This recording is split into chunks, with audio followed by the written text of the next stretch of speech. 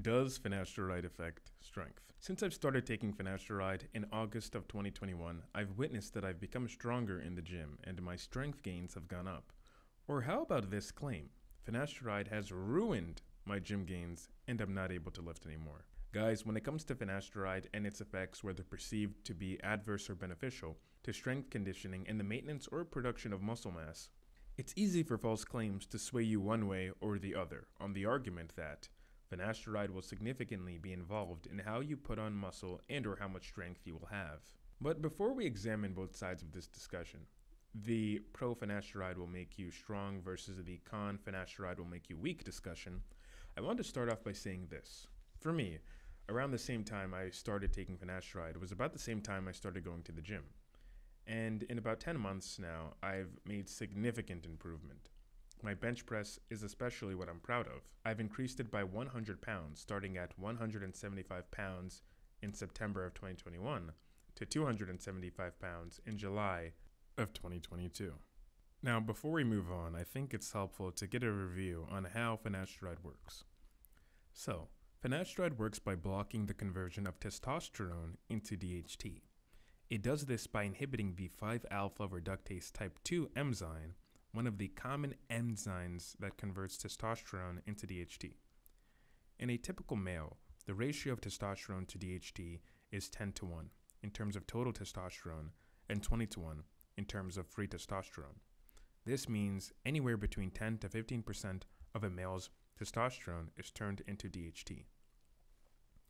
Just as a reminder, DHT in males who have the genetics for androgenetic alopecia, also known as male pattern baldness, benefit by using finasteride for the mere reason that a decrease in 5-alpha reductase enzymatic activity will also decrease the conversion of testosterone into DHT. Less DHT circulating in the body means less damage to scalp hair and ideally the prevention and perhaps reversal of male pattern hair loss.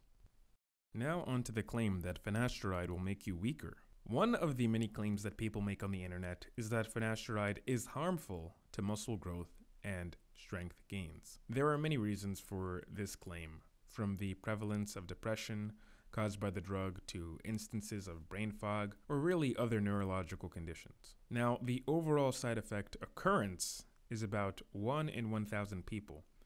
And these side effects are reversible after coming off of finasteride or with continual use. And in many studies, negative side effects may be attributed to the nocebo effect. The nocebo effect, for those who don't know, is basically the idea of if you think something bad is going to happen to you, well, that is actually manifested through your own thoughts. Kind of the opposite of the placebo effect.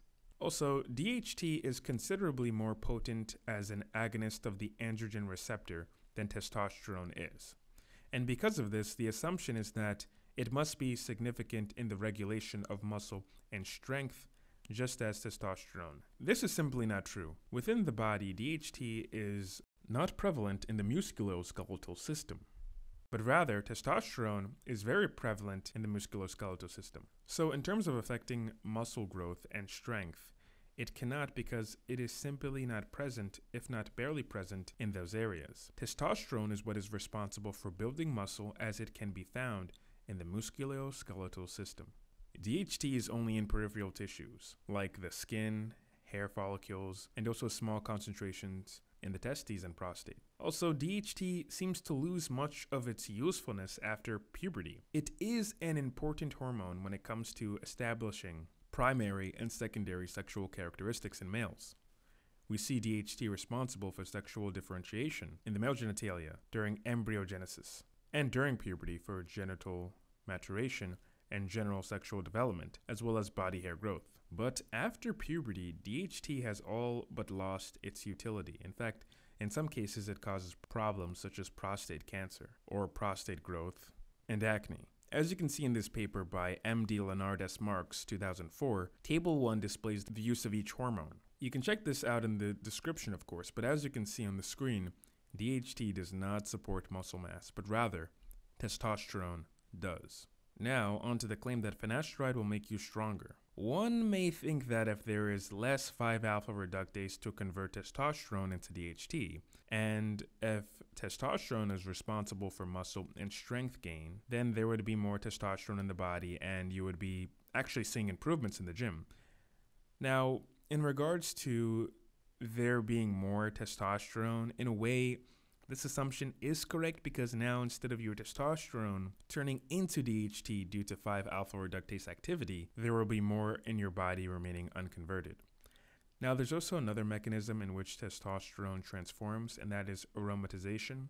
As your testosterone goes up, you also will see an increase in aromatization, meaning testosterone converting into estrogen. But in regards to this notion that you have higher levels of testosterone, let's look at this a bit closer. Sure, there will be more testosterone in your body unconverted. However, this leads to higher testosterone levels only because you block the conversion of some of your testosterone turning into DHT. You aren't really producing more testosterone because of this occurrence. The percentage in which testosterone increases in the male body after taking finasteride is still within the normal physiological range. Finasteride reduces DHT anywhere between 40 to 70%. Some studies show that this has the effect of increasing total testosterone to about 10 to 18%, as seen in Frank Z. Stanchik's et al. 2013 paper. One thing that I found interesting was this 2003 paper conducted by MD Klaus G. Roborn et al. for the ProSCAR long-term efficacy and safety study. The paper concluded that men with low baseline testosterone levels who took finasteride on average experienced a 2 to 3% reduction of BMI relative to placebo. However, even this occurrence is subjected to scrutiny. Nevertheless, it is still significant enough that it is mentioned in the study. But again, you aren't adding a significant amount of testosterone to your baseline, so this uptick in available total testosterone does not significantly do much to make a difference in most men, as say a recreational steroid user would see in their steroid use. So why do you feel weak? Well, how well do you sleep? This is a serious question.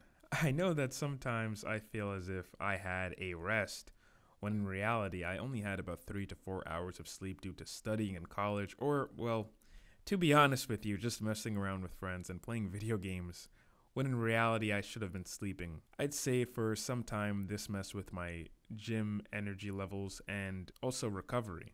Sleep is one of the most important things ever when it comes to general health, let alone bodybuilding and fitness. In addition to that, nutrition is important as well. Are you eating like shit? I'm also eating like shit too, but I try to limit the junk food that I have. Are you in a bulking or dirty bulk phase? I'd say in regards to bulking, I have friends that tell me that they get poor sleep since they actually started bulking. There are numerous factors in our lives that may be reducing our physical performance. And you aren't always going to be in the right place in your mind or have the right energy levels to do a heavy lift as well. Your body is going to give out eventually, especially if you're constantly lifting at your max. So try to deload once in a while. For me, in general, getting good sleep whenever I could, taking periodical breaks from the gym until my next lifting session, and slightly bulking helped me improve my bench press by 100 pounds in 10 months as a gym newbie. And I'm pretty proud of that. Plus, it also helps to have gym partners who are there with you. That's great motivation and definitely a good way to start new friendships.